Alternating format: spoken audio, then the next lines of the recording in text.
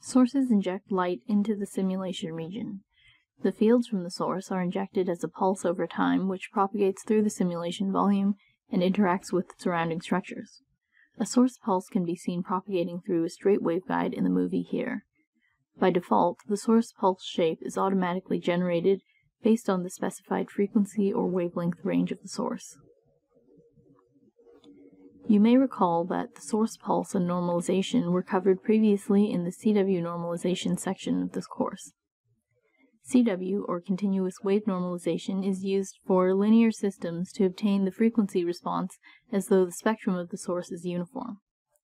In the example on this slide, a plane wave source is injected into free space, and a monitor in front of the source measures the net power transmission. Since the light is injected into free space, 100% of the light will pass through the monitor. With no normalization applied, the transmission spectrum from the monitor, shown by the blue line in the plot, shows the shape of the spectrum of the source pulse. With CW normalization applied, the transmission spectrum, shown by the green line in the plot, is 1 over the frequency range.